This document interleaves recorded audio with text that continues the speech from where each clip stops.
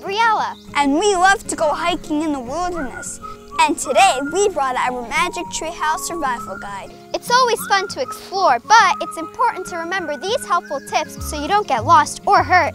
I read in the survival guide that if you get lost, you should stay right where you are, and you shouldn't go wandering off hoping that you would find your way back.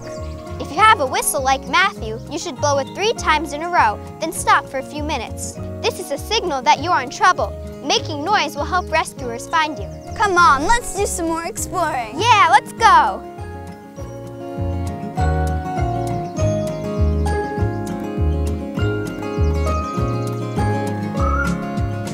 You won't find any lions in these woods, but just in case we run into any lions, the survival guide says to stand as tall as you can and put your arms above your head.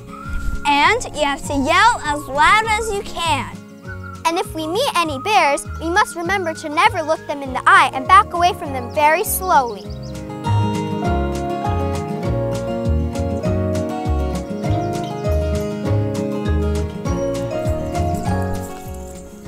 It looks like it's getting late. We should head back before the sun goes down. But I don't remember which way we came from. I know. I brought my compass.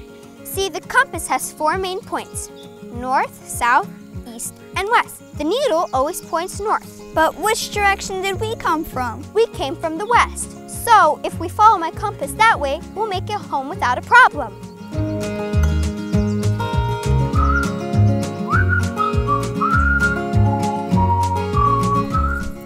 We made it!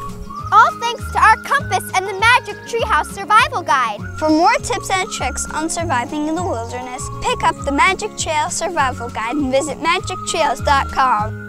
Bye!